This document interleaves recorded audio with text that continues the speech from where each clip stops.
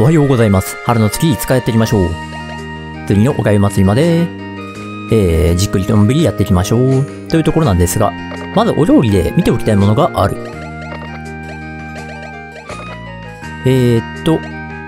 おかゆって今レシピあったかなって、もう適当に大量に購入してるから、どれ持っててどれ持ってないんだか忘れちゃったんですが、いろいろありますね。ミルクがゆはある。玉ねぎいるんか。玉ねぎは持ってなかったような気が。草がゆ。草がゆは山菜。ギリギリ切るかな。おかゆは、お米と醤油。お米と醤油。お米と醤油だったら作れそう。材料屋さんで、食材屋さんで売ってるでしょうからね。じゃあとりあえずこれ買って、あれだね。この、プレゼント用のおかゆ、あらかじめ用意しておいてみましょうかね。てかこの辺のキウイもうマックスになっちゃったのか。なんという。いやーでも1日ずれてるこっち揃えたいので、一旦1日だけ開けますね。1日ぐらいは平気だと思いたいよ。テレレレレレレン。お、紅葉上大きくなってる。これはもう刈り取り時っぽいですね。刈り取りの時間じゃー。範囲を1、2にしてあるので。同時伐採ができちゃう。これはいいぞ。これって、この範囲のやつも丸ごと、あれなんだな。枝にできてしまうんだな。いや、便利は便利だけど。枝で残しておきたいというのにはちょっと不便かもしれねえな。1、2、3、4、5。5回でこれか。1、2、3、4、が。これで、横にポロッと落ちてきた柔らかい枝を先に回収しておいて、そこから切り株にダメージを与えれば、枝量産できるな。なるほど。逆に全部、この木材でもらいたいっていう時は、この落とした枝を拾わずに、振り回せば、周りにあるやつも多少は、木材変換してくれるっていう感じですね。いいぞ。時間はかかっちゃうけど、木材の調達、枝の調達、だいぶ楽になったんじゃないのかな。次、広葉樹でもやろうかな。広葉樹というか、針葉樹でもやろうかな。これそろそろ桜、あれじゃないかな。副産物、マックスまでいってないかな、数。まだかな。確認するよ。桜、16だ。ちょっと待って、ひまわりの毛並み S になってる。美しい。なんて美しい毛並みなんだ。これ毛並みを評価する、高レベルな、ね、動物祭りあったら、かなりいい成績出すんじゃないの？今日の薬開発助手。体力全回復以外になんかいい効果あったりするんかな？じゃあ、橙色で。橙色のアンプルって今まで飲んだことない気がする。なんか上がってる。これどんな効果教えてくれるんかな？体力 50% 回復とご飯パワーの効果。なんという名前のご飯パワーなのか教えてくれよ。ご飯パワーが発動したねっていうことだけ教えてくれましたね。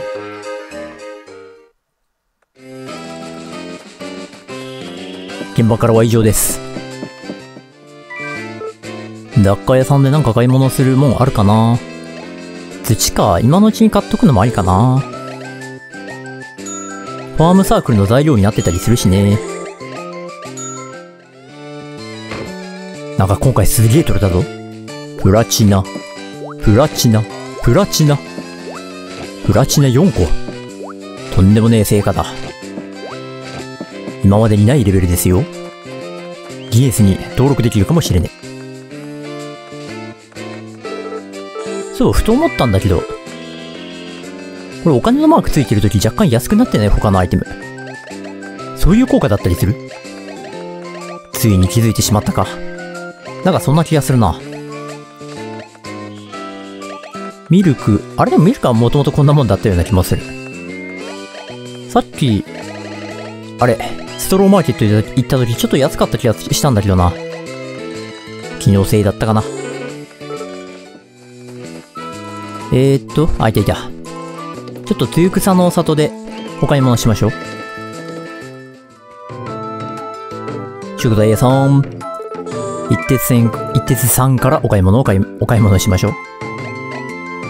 お米でいいんだよな、多分。お米。50個もらおうか。50人前ぐらいですかね。じゃあ醤油も。50個もらおうか。醤油は、どうなんだろうな。ポットメーカーというか、壺メーカーあたりから、漬物扱いで作るんかな。タケノコだ。このちっちゃい範囲にタケノコ生えてんだな。可愛らしいサイズのタケノコですね。今のうちに回収しておけば、でかくなりすぎなくて、周りもハッピーって感じだったりするんかな。何気に春の露草の里って、去年来てないのか。いいもんいっぱいあるね。いろいろいただきます。つくしとかあるやん。貴重な食材いっぱいいっぱい。18時。おお、ちょうど辺りが暗くなるグラデーションもタイミングよく見られるんだな。明らかになんか赤っぽい色から紫色っぽくなりましたね。そんな窓の変化も楽しみつつ、おやすみ。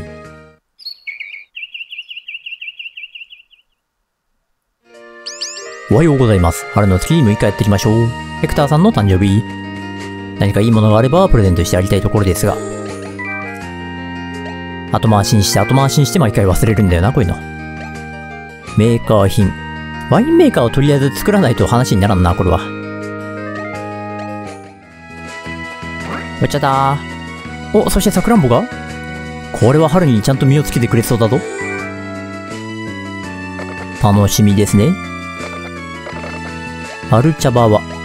おお、あとは香りだけだ。なんて素晴らしい茶葉なんだ。とてもいいですね。畑の西は、株が出来上がってるんだけど、あれ最大サイズ植えた気がしたんだけど、ダメだったか？いや違うわ、それ大根の話だ。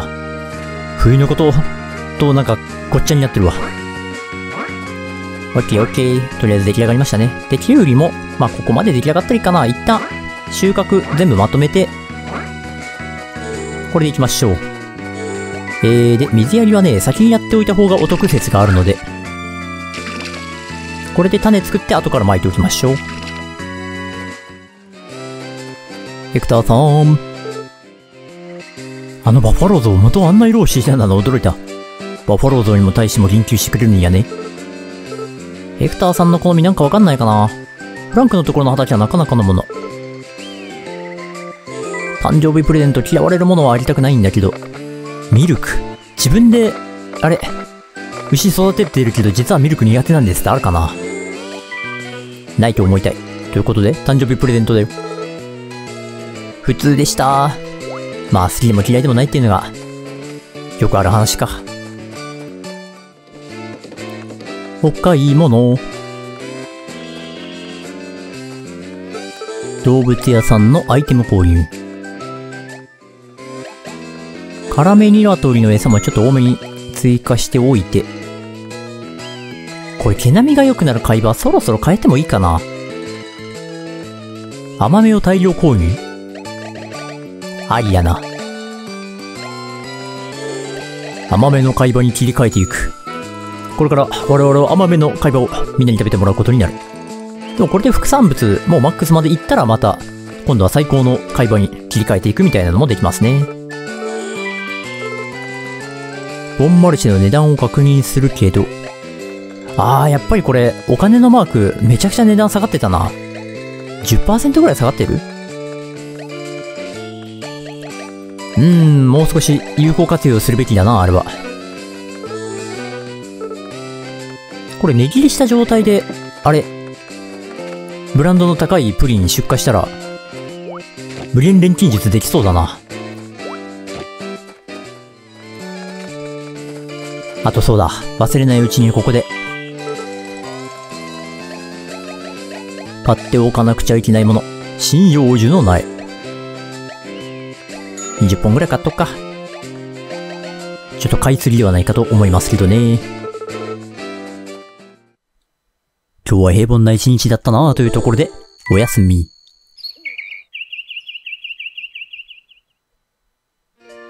はい、それでは春の月の7日やっていきましょう。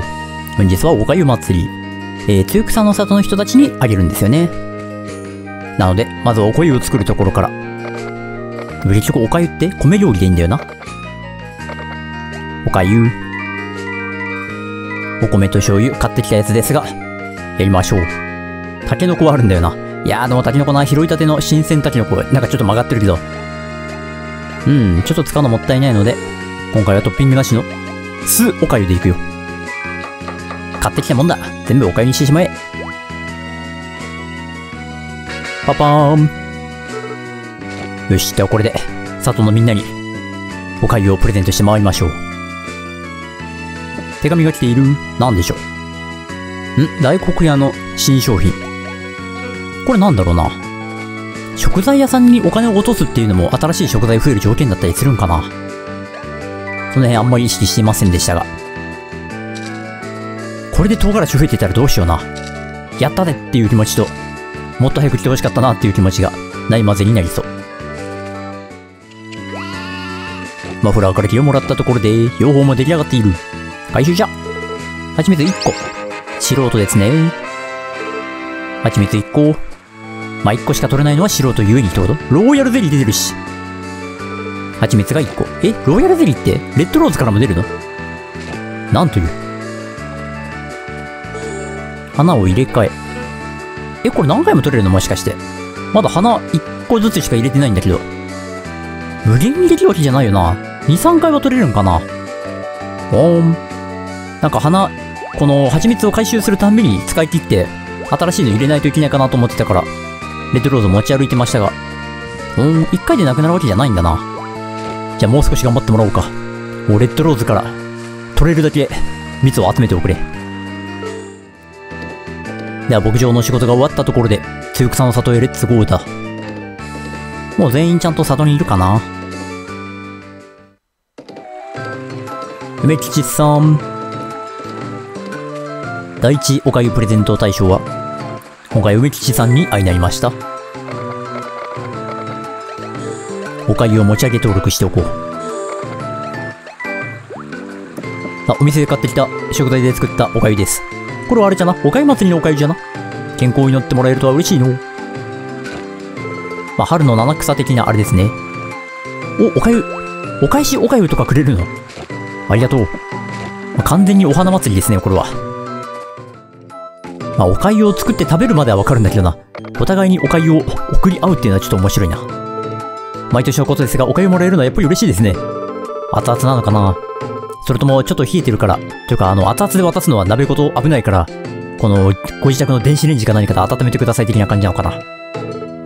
僕からもおかゆです。牧場の作物や動物も元気に過ごせますように。そういう祈りを込めたお祭りなんだね。でもみんな普通のおかゆをくれる感じ？見た目は同じだけど実はミルクがゆが混ざってたりするんかな。お茶屋さん。お茶屋さんにおかゆをあげるのはちょっと、あれですね。なんというか、本場の人に渡すのはちょっと気が引ける感じもありますが。せっかく臨機を願ってくれたんや。今年一番は、1年は必ず健康で過ごすわ。なんか毎年健康そうだけどな。そして鼻の色も青くなってる。反対のおかゆ、元気な笑顔で1年過ごそうな。ミルクがゆだ。お皿違うんだな。健康を祈ってもらいました。ねえ、銀次郎さん。おかゆ俺にもくれるんか？これを食べたら今年1年ずっと健康でおれそうやわ。ぜひとも健康でいてくださいね。あんたの分も作ってたんや。お返しよ。確かにな。銀次郎さんよりうまいおかゆを作れる人はいないだろうな。いたらお店開いてるだろうからな。やいちと、ひなたを発見しました。おかゆ？病気にはなりませんね。母ちゃん作った美味しいあげる。もらったらお返しでありなさいっていう感じなんだな。でも、やいちサイズのちっちゃいのかと思ったら、妹くんが受け取った瞬間でかくなりましたね。ひなたくん。育ってもらうの風習、町の風習でもないのにわざわざ用意してくれたのか？そうだよ。お前の優しさは心に染みるよ。これからも、芋へおかゆを送ろう。ちょっと釣りの最中だからポケットから取ってくれ、みたいな。ちょっと違うおかゆっぽいね。おかゆはバリエーションあんまりないかなと思ったけど、みんなそれぞれ違うおかゆくれるんだな。では、一徹さんにもおかゆをあげよう。一徹さん印のおかゆがもらえるのか、しずさんが作ったものになるのかわかりませんが。俺からのおかゆだ。一徹さん印でした。ありがとう。まあ、料理は苦手だけど、この日のために頑張って作ったみたいな感じかな。いつまでも若くいられるよう頑張りますわ。みんな若いからな、牧場物語のご婦人たちは。私からのおかゆ。健康第一に頑張りますとも。一徹さんが、なるほど、このおかゆ作るのねって言ったら、じゃあ私はちょっと趣向を凝らして別のおかゆで行きましょうか、みたいな。しずさんはそういう感じなのかもしれませんね。頑張って長生きしておくれ。こんな立って元気に歩いてんだからな。まだまだ健康だとは思いますけどね。無病息災でいられますように。ありがとう。牧場主はやたら元気だからな。もっと元気になるね。おかゆか。何事も体が資本。もちろんですもん。モイヤさんもな、健康に気をつけないとダメな年にそろそろなってくるんじゃないかな。健康管理はおろそかにすべきではない。まあ、モイヤさんほどの人であればな、その辺完璧そうではあるけど。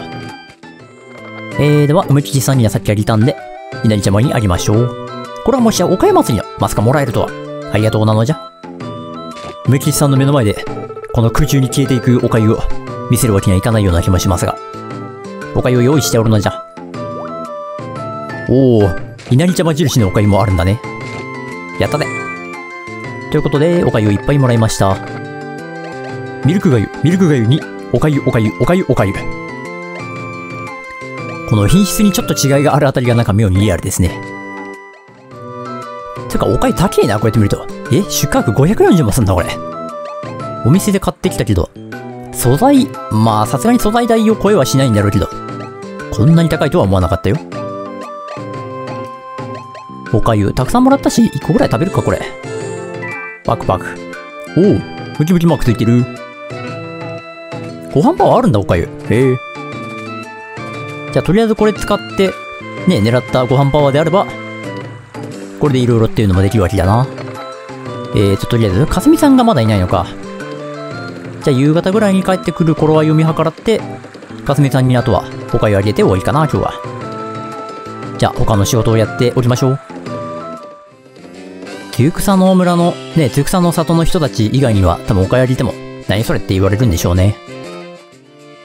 せっかくなんで、フォート君におかゆあげてみようか。おかゆか。俺おかゆあんま好きじゃないんだよな、みたいな。言われるかな。これはおかゆか。まあ特に必要なものではないが何かに使わせてもらおう。何かとは。名前を呼んではくれるんだけどな。おかゆって。だけど普通なんだな。でもやっぱり、あれだな、お祭りの反応ではないから。なんかあげて、私おかゆ嫌いなのよねって言われるパターンたまにあるんで。それになるぐらいだったらあげないでおこうかな。まあお話だけしておきましょうか。そういえば大黒屋の一徹さんの食材屋さんの新しい商品何なのか見とかないとね。あ、その前にちょっと待って。そういえばこの子もまだあげてなかったな。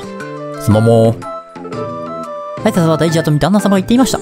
挨拶は大事。ご時期も書いてあるし、旦那様も言っているよ。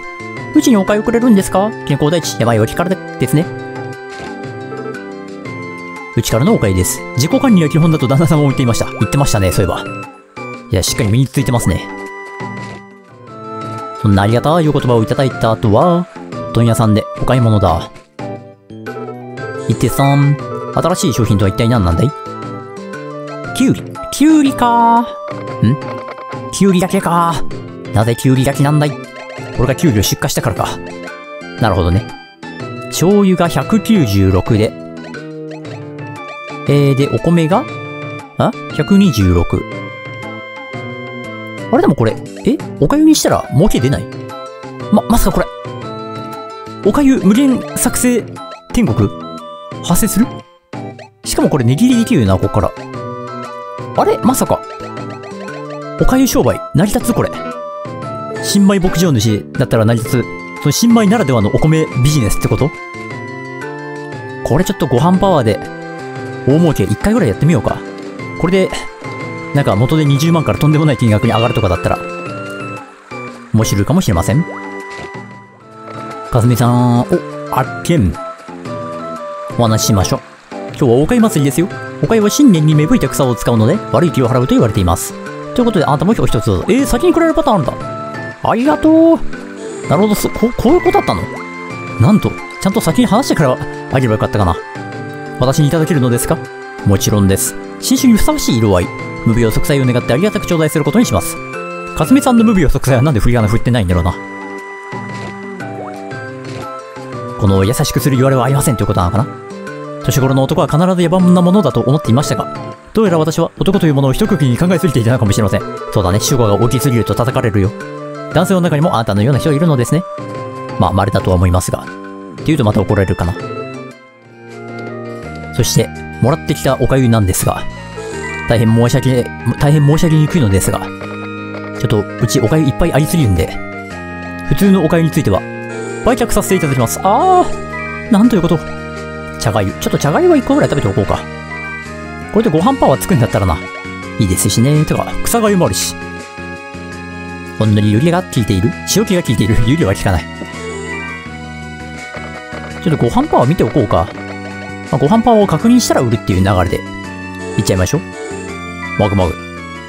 お前もかーい。やっぱりこの筋肉マークなんだな。おかゆって全部筋肉つくの？おかゆって筋肉パワーがつくらしい。あれ？茶がゆはなんもないの？なに？ミルクがゆと普通のおかゆは発生するのに、茶がゆは発生しない？そんなバカな。なんかちょっと感覚と違うんですが。あれ、草がゆも反応しないぞ。なんということだ。ということは普通のおかゆが一番強いのか。まあ醤油って調味料だからお店で簡単に買えるものっていうイメージがどっかあったけど、自分で作ろうとすると特別な設備いるだろうし、他の料理に比べて普通のおかゆの方が作るの大変だからとかもあったのかもしれねえ。と考えると自然なのかもね。よーし、では帰りましょう。今日はもう寝るよ。ですが、とんでもなくいい情報。おかゆめちゃくちゃ高く売れる問題を発見してしまったんで、これおかゆ祭りだから高く売れるとかじゃないよな。さすがにそんな判定はないと思うんですが、まあ、おかゆ儲けがもしかしたらできるかもしれないので、ちょっと明日、おかゆビジネスやってみようと思います。おやすみ。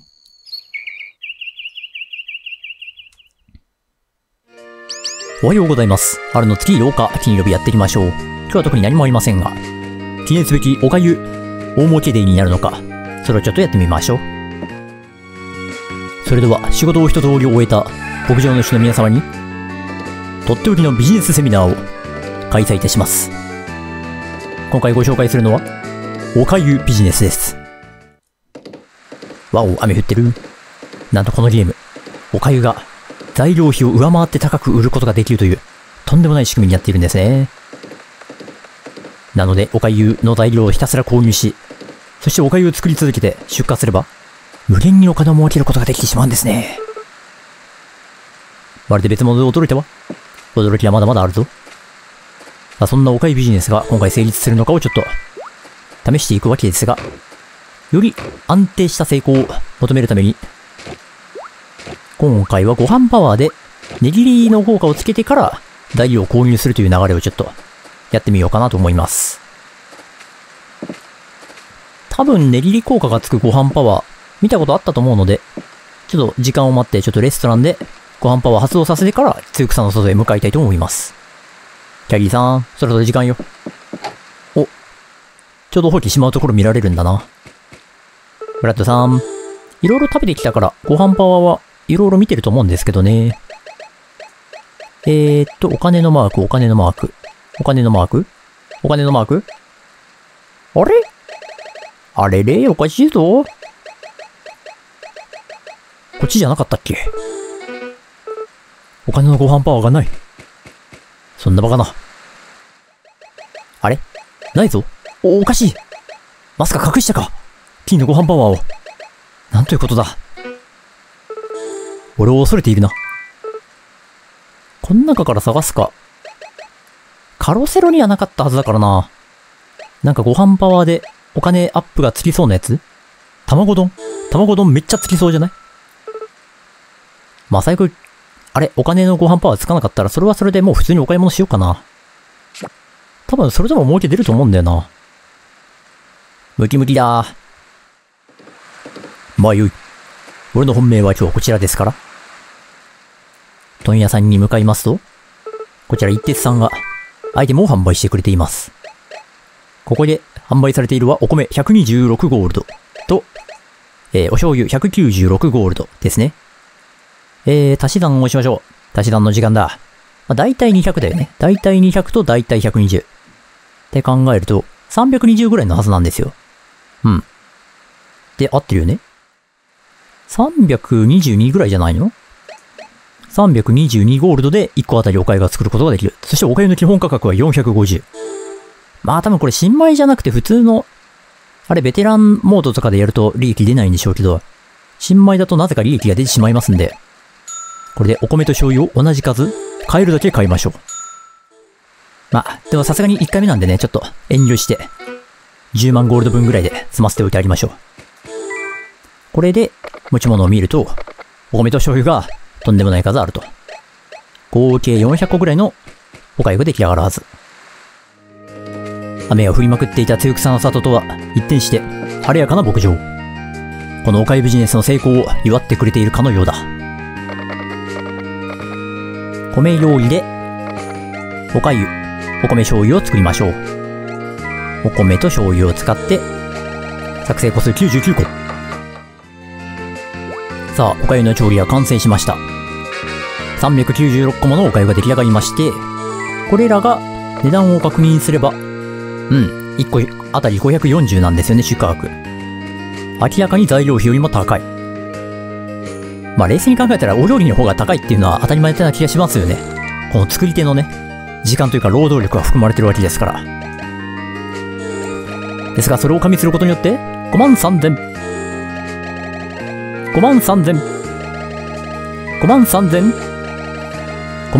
の 53460×4 ですから20万ぐらい入ってくるわけですよ。で、明らかにお金増えるんですよね、これで。なんということでしょう。元手が多ければいくらでもお金を稼ぐことができてしまうんですね。序盤の金策として、これ以上ないものが発見できたかもしれない。だから毎日、このお粥の材料を買うだけの金額分、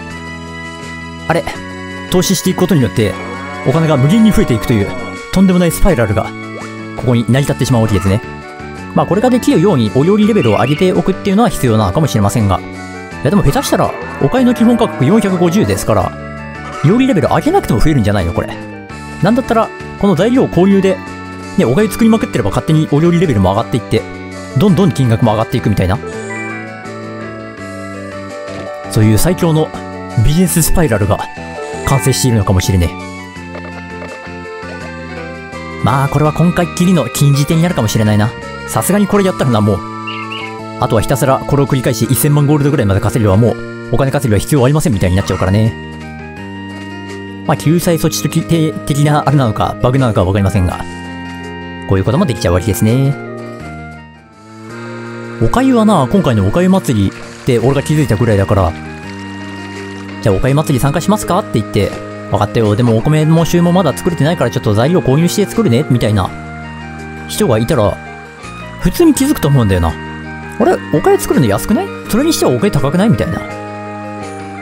この新米牧場主に、お粥で経済を学ばせることによって、お金をいっぱい稼いでもらおうという、そこから余裕を持ってこの牧場経営を楽しんでくださいねっていう、そういうメッセージが込められている可能性もあるのかな。はい、ということで、完全なるお粥の日を堪能したところで、今回はここまでとなります。次回のお祭りは、13日か。動物祭ですね。春の感謝祭はそういえばないんだなということを思いつつ、動物祭。誰で優勝を目指していくか考えもんですね。ベテランワンチャンいけねえかな。ベテランじゃねえ、レジェンドか。ちょっと厳しいかな。ハテナっていうのが気になるよな。全体的に高くないと厳しいみたいな感じにはなりそう。副産物レベル。副産物レベル低いな。エキスパートランクも今回ちょっと怪しいかもしんない。量は結構いいんだけどな。まあ今回もベテランあたりでどっかお茶を濁して感じになるかな。という感じになるかもしれません。はい、それでは今回はここまでです。ありがとうございました。